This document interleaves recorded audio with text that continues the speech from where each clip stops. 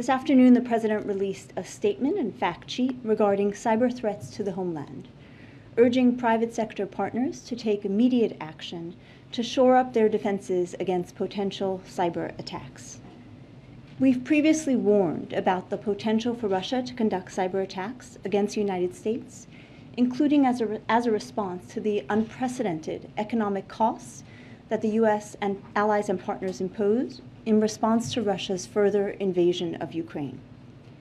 Today, we are reiterating those warnings, and we're doing so based on evolving threat intelligence that the Russian government is exploring options for potential cyber attacks on critical infrastructure in the United States.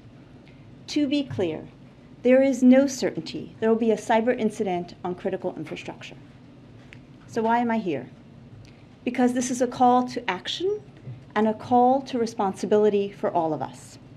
At the President's direction, the administration has worked extensively over the last year to prepare to meet this sort of threat, providing unprecedented warning and advice to the private sector and mandating cybersecurity measures where we have the authority to do so. For example, just last week, federal agencies convened more than 100 companies to share new cybersecurity threat information in light of this evolving threat intelligence.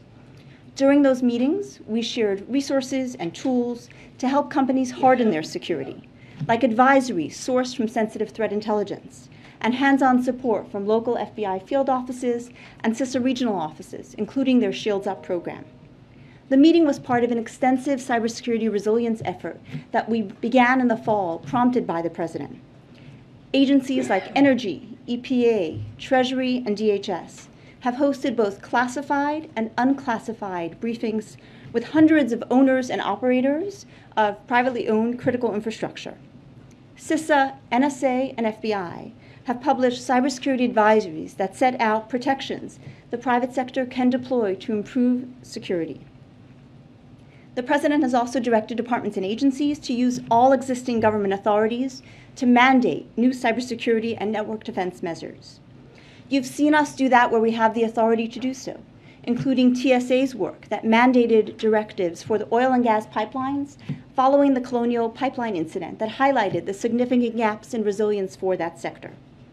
Our efforts together over the past year have helped drive much needed and significant improvements. But there's still much more we need to do to have the confidence that we've locked our digital doors, particularly for the critical services Americans rely on. The majority of our critical infrastructure, as you know, is owned and operated by the private sector. And those owners and operators have the ability and a responsibility to harden the systems and networks we all rely on. Notwithstanding these repeated warnings, we continue to see adversaries compromising systems that use known vulnerabilities for which there are patches. This is deeply troubling. So we're urging today companies to take the steps within your control, to act immediately to protect the services millions of Americans rely on, and to use the resources the federal government makes available. The fact sheet released alongside the President's statement contains the specific actions that we're calling companies to do. I would be remiss if I didn't reiterate the President's thanks to Congress for its partnership in this effort, including making cybersecurity resources available in the bipartisan infrastructure law, and most recently for working across the aisle to require companies to report cyber incidents to the federal government. That will ensure federal resources are focused on the most important cyber threats to the American people. We welcome additional congressional work to identify new authorities that can help address gaps and drive down collective cybersecurity risk. Bottom line, this is about us, the work we need to do to lock our digital doors and to put the country in the best defensive position. And there is them. As the President has said, the United States is not seeking confrontation with Russia. But he has also said that if Russia conducts disruptive cyber attacks against critical infrastructure, we will be prepared to respond.